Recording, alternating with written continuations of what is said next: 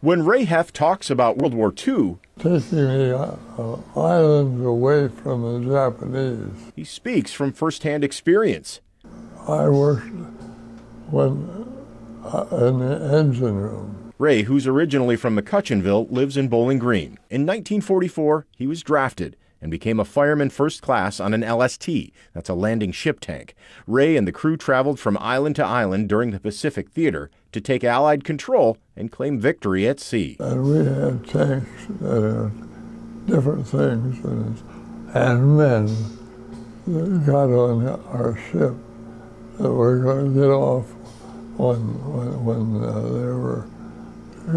the invasion was going to be. Ray tells the story of how his ship got stuck. So we backed up on the rocks, and